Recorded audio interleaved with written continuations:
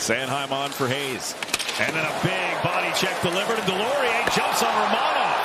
Just ragdolling him here, and everybody will grab a hold. And then Tony DeAngelo winds up throwing punches with Wahlstrom. That's just DeAngelo looking for a fight. And those two are squared off. And Wahlstrom responds with a few lefts. But this one will continue on as the linesmen are occupied. And Wahlstrom throwing some rapid punches and wrestles down DeAngelo.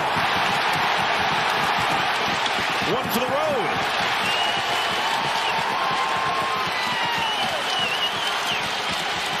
There was nothing wrong with that hit from Alex Romonov. No, it's clean. And finally, Wahlstrom releases DeAngelo,